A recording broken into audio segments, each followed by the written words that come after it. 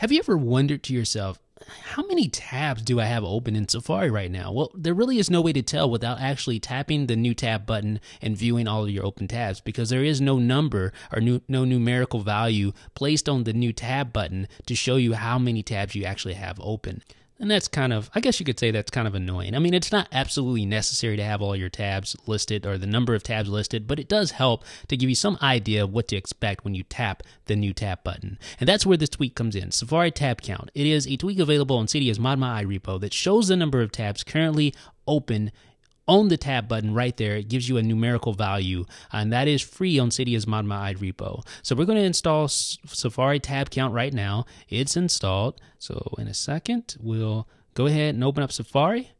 And here's Safari, and you see right there on the new tab button, the number 3. So that gives you an exact number of how many new tabs or how many existing tabs you'll find when you tap the new tab button. It's that simple. So I have 3 tabs in here.